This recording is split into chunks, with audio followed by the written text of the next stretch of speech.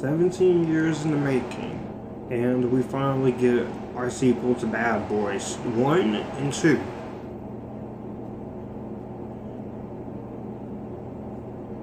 Not much more to say on that than that.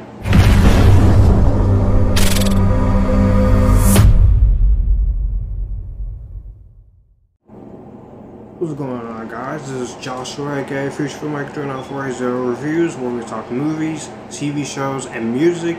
And I am giving you guys my review for the third movie in the Bad Boys franchise, and that is Bad Boys for Life.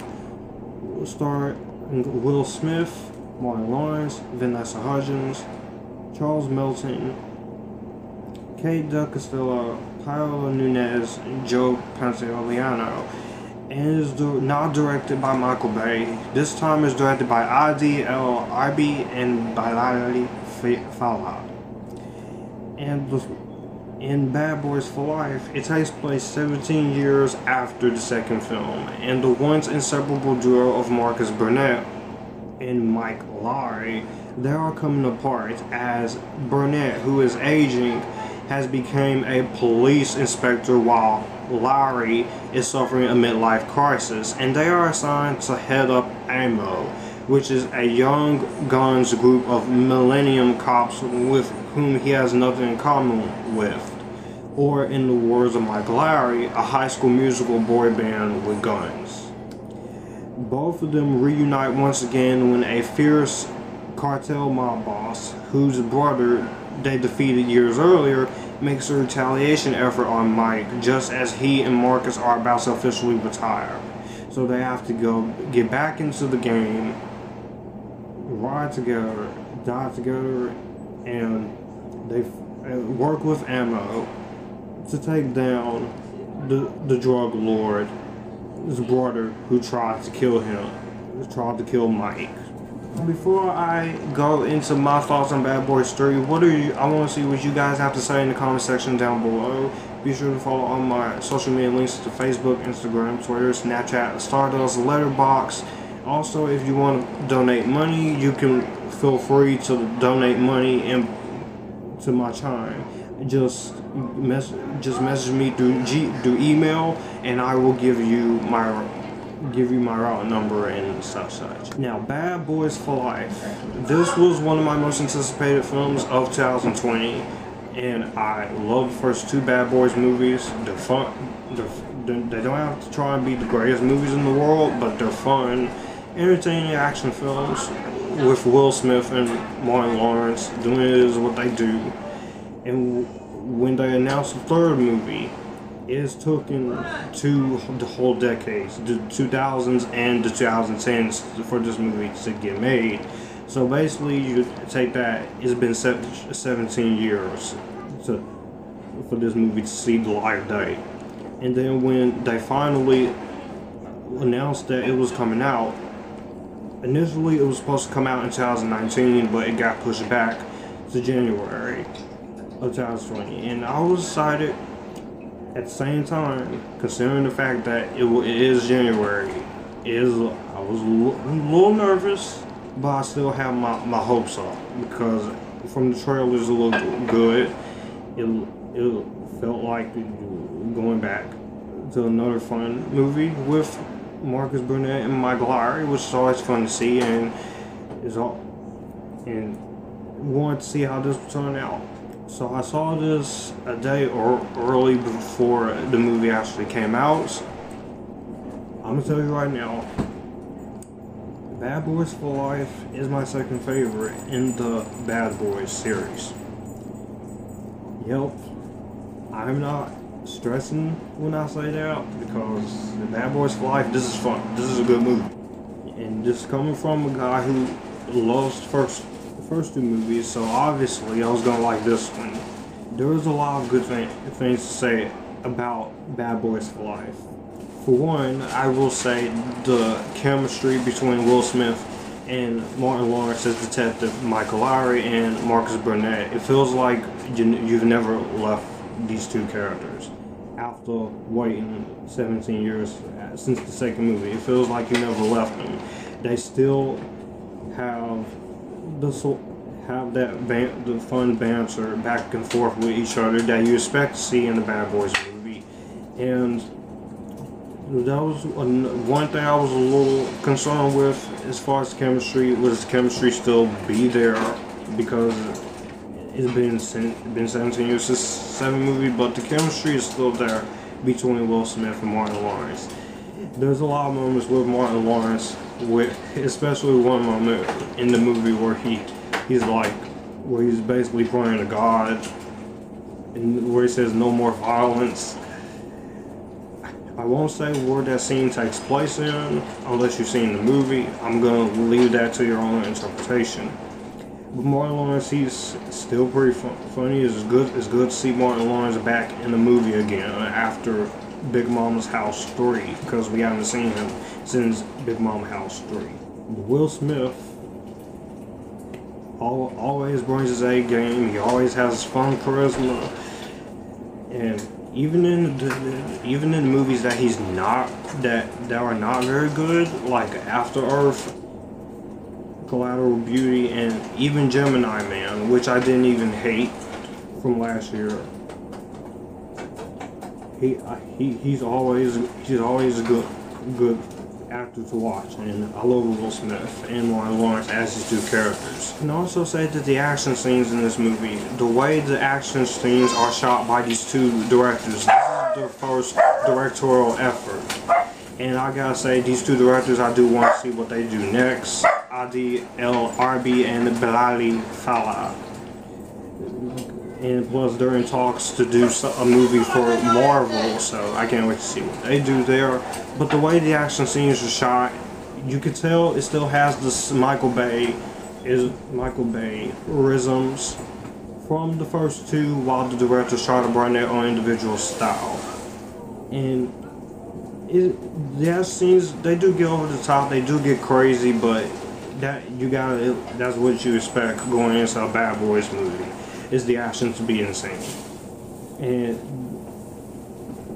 there were times where I felt like the action was just so over the top, I just couldn't stop smiling with the action, because that's what you want to see in an action movie, especially a buddy cop action comedy. And I will say the humor works to its full advantage. The comedy works to its full advantage. There's not a joke in the movie that didn't work.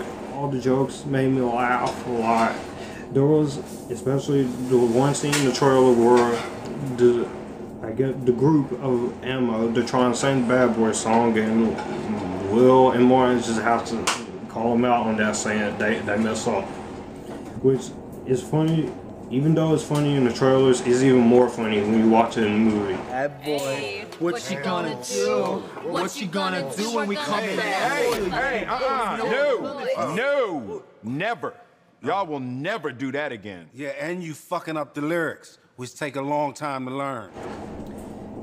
Speaking of the Ammo team, I do want to talk about them. So, in this Ammo team, we do have Vanessa Hudgens as Kelly, Charles Melton, and you have Alexander Ludwig. And Alexander Ludwig is a pretty good actor. These are three great actors. I do like Charles Melton. I've seen him in Riverdale. What? And Alexander Ludwig, he got buffed up for this part, so he has his own little action scene towards the end of the movie, which I won't spoil. And Vanessa Hudgens, this is the best I've seen of Vanessa Hudgens since the last movie I saw her in, which was Spring Breakers. So I will say they all did really great. Vanessa Hudgens, she had her little moments of humor. They all have their moments of humor in this entire movie. Also, I did forget to mention, in this Ammo team we do have Paola Nunez, who is the ex-girlfriend of Mike, named Rita, and she's the head of AMO. So apparently they had a thing going on, but it didn't really work out. And I really loved this chick. She was hot, she was sexy, she held her own. She wasn't a female character just there to overshadow Will Smith and Martin Lawrence. She had her action scenes, she had her badass moments, and she worked pretty well with the rest of the cast. She's a mix of Courtney Cox, Carrie-Anne Moss, and Rosa Salazar from Alita Battle Angel. And you take all of that and you make it into one.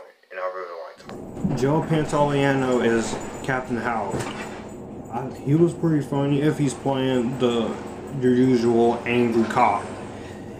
He still was funny. He's not in the movie very much. I'm not gonna give that away because there is something that does happen, and I do want you to watch the movie for yourself without me having to tell you what happened. Now, our villains in the movie, we have Jacob Scipio as Armando Tapia, who is the main antagonist, and he is the brother of Johnny Tapia from Bad Boys 2.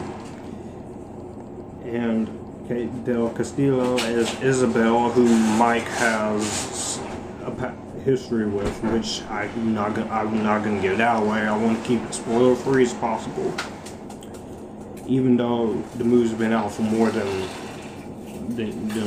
week now. I just want to keep it spoiler free.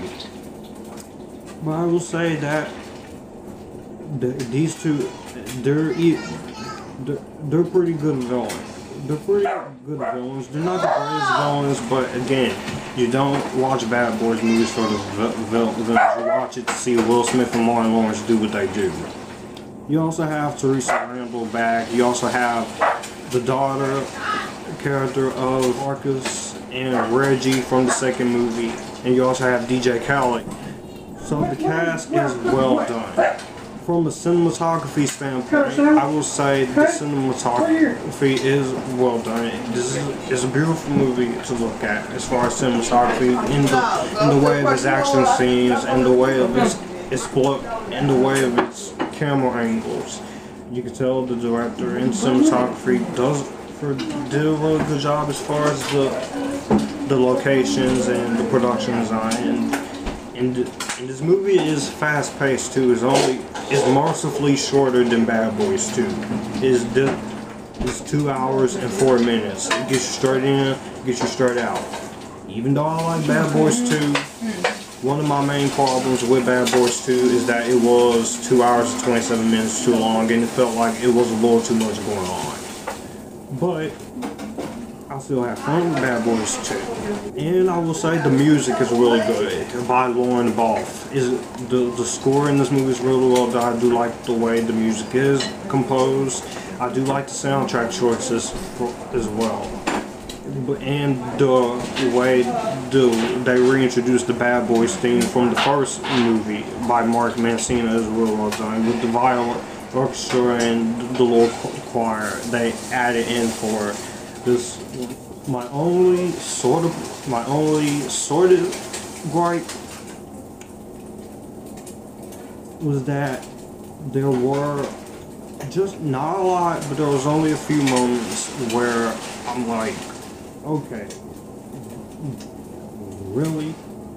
That didn't need to be there. And there were a couple, and there were just a few moments of explanatory that did slow down, but it was good.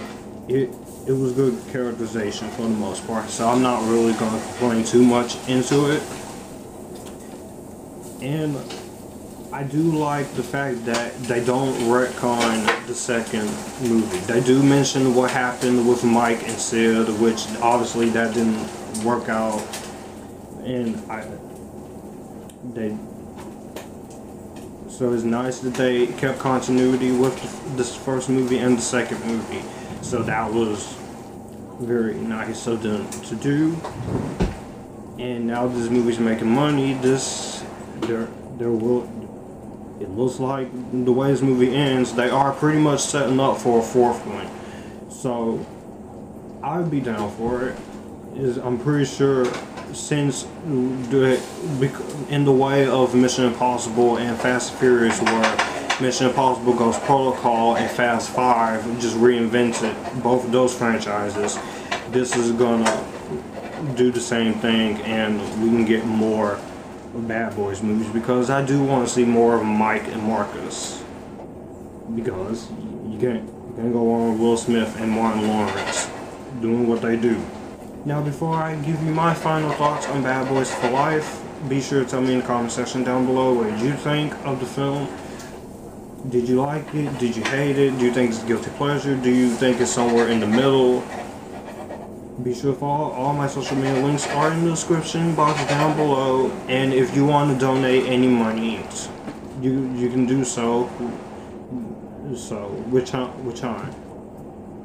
And you can message me privately through email, and I will get this, and you'll be able to send money through Chime.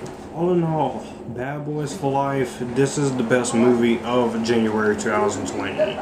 Second movie would be The Gentleman, because Bad Boys for Life is a third installment, a long-awaited sequel that works thanks to Will Smith and Martin Lawrence. The action is still very fun. It goes in its own direction while still keeping continuity with the first two Bad Boys movies, and it's not afraid to go full out fledged when it comes to its action scenes as well as its twists and turns, because there are some pretty twists and turns when you do watch the movie.